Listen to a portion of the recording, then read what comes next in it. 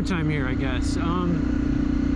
This is the rainy season, and I think I am technically, a little south of the equator.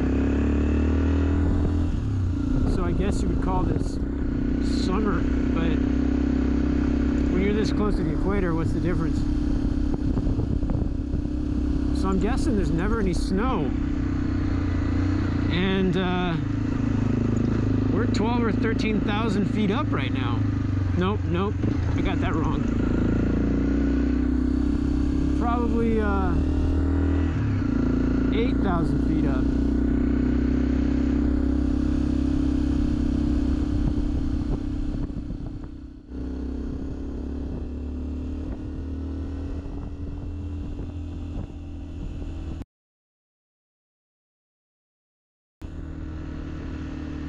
That sign said something about curvas peligrosas.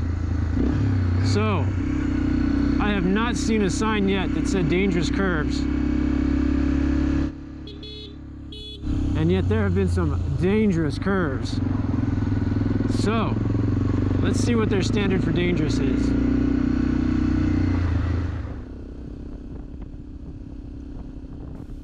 I don't want to make a rule of this, but it seems that the most influential thoughts that I have are also the shortest, because they so completely convince me to act as they wish that they only need to flash in front of me for a moment in order to convince me to do their bidding.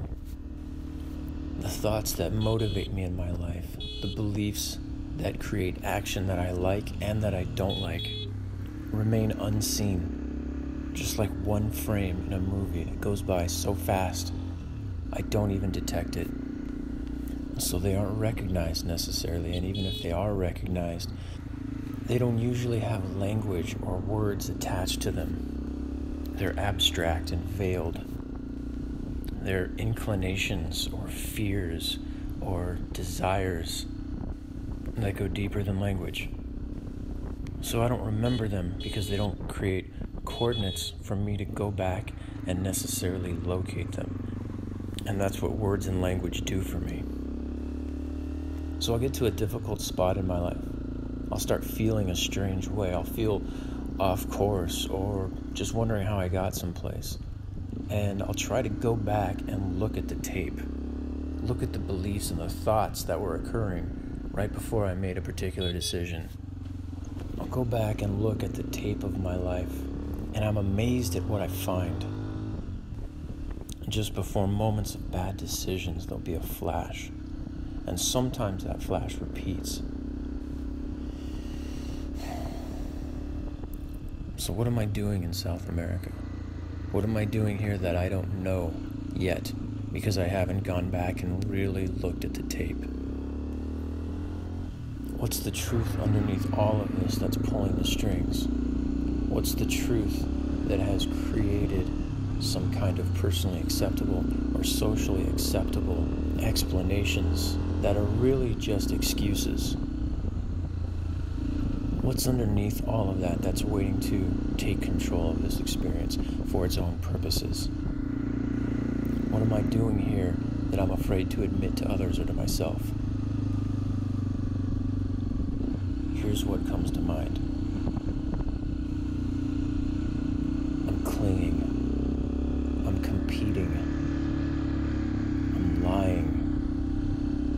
I'm chasing.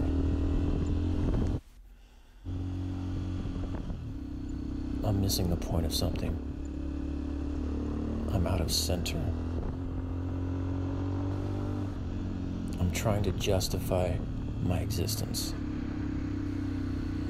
I'm trying to build a self that appeases and impresses. I'm trying to build some kind of personal equity.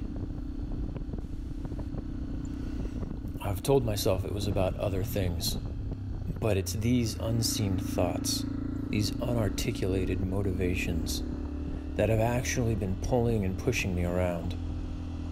Now, they might not be completely in control, but the less I see them, the more control, the more influence they have in my decisions.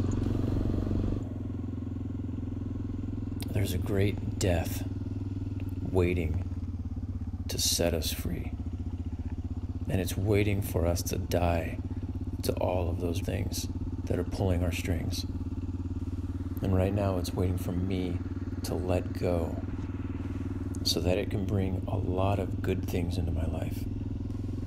It's waiting for me to stop worshiping, stop clinging, stop chasing, and most importantly, stop judging the part of myself that is